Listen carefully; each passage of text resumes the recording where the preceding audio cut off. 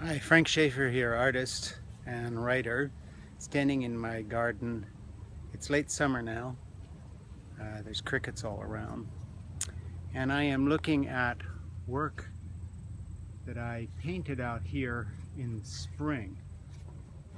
This is tulips, daffodils, and narcissus in a storm. And what I tried to do is capture something of the idea of a cloud burst and the flowers caught up into the cloud and coming back down again.